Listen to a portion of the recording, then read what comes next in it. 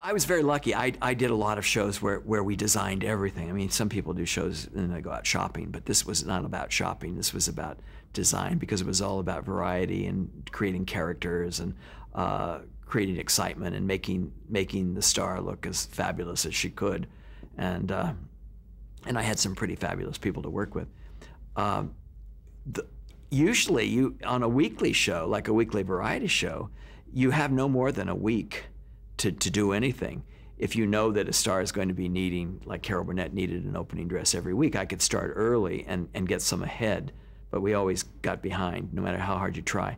And Cher always needed evening gowns, you know, whether they didn't pertain to anything, they were just a presentational kind of thing, an opening dress or anything. We'd start, but the shows were so huge that you never really got ahead. In the beginning of the season, I would get ahead a little bit, and then it would always get messed up as we went along. You get a script. You get a script, you read it, you talk to the choreographer, who is usually the person that's sort of controlling what people do in the clothes. Talk to the producer if they have an idea of how they want something to be. You know, I was very lucky. A lot of it was kind of left up to me to decide. I would have meetings with the set designer and I'd say, well, I'd like to do fuchsia and this and this and this. Or I'd ask him, have you any ideas? And we'd have to work together because it had to look good together. It had to look like it came out of one place. Sometimes it ended up not looking that way, but we tried. Talked to the choreographer, talked to the producer. The star was usually, I mean, for me, was the last person that we worried about because we kind of had a handle on them.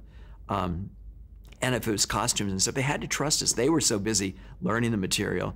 We were so busy. I mean, I would get a script on Friday night, the night that we would tape a Carol Burnett show, for instance, for the next week. And while we're standing there waiting for set changes and whatever, I would be reading the script very quickly to see what was in it, to see if there was anything horrifying that I didn't know about, you know, because sometimes there would be. I mean, it would just be like, you expect me to have this by next Friday? And they'd say, yeah. And they go, all right. And then I'd work all weekend. I designed it all weekend. I would shop fabric if I needed to on Saturday. I would get it on paper Monday morning when I came into work to my workroom over on Melrose.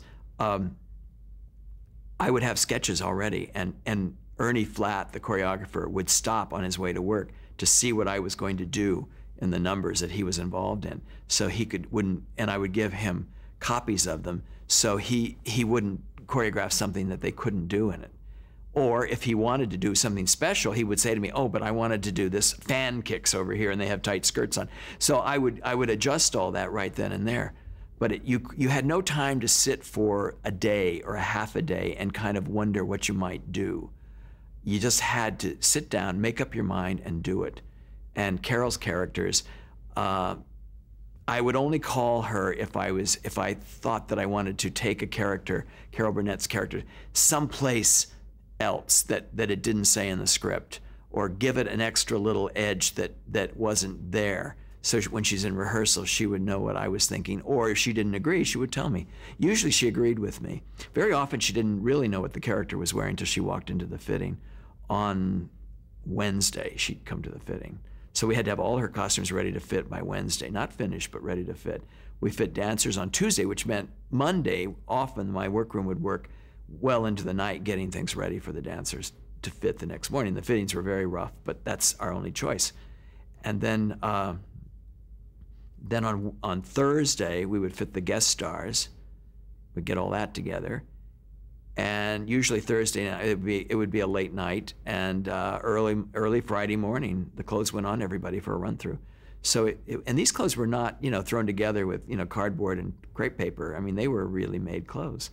And of course, as the years went on, like on a Carol Burnett show, or even on any show that's been on for a couple of years, you start developing a stock of things, which is fabulous. You know, your dancers all have their tuxedos, and the girls all have their basic bustiers and leotards and things. So you can use that as a base sometimes and work on it. And that's a way that I often did. You know, once you have your basics, it's not so hard. Oh, I could use that, and I could take that, and then I'll add this, and it's but you know the basic fit is there, and we kept the same dancers pretty much all year long. So that was hard when you have big production numbers. Carol's clothes, her stock started getting huge, And there was always, if you're in trouble, you could always go pull a gown or pull something from another show. Cher's things, she had a lot more clothes than Carol. I mean, Cher would have from 13 to 20 changes in a show. And I was always grateful when she'd play an existing character, because then she could wear her Laverne costume or her whatever. But, you know, that show was all about what she was wearing. And people would tune in to see what she was going to wear or not wear, or how much skin she was going to show, or whatever. I mean, she was a hot number in the 70s, and people really enjoyed looking at her and copying her. And fashion changed. Fashion was influenced by what we put on her.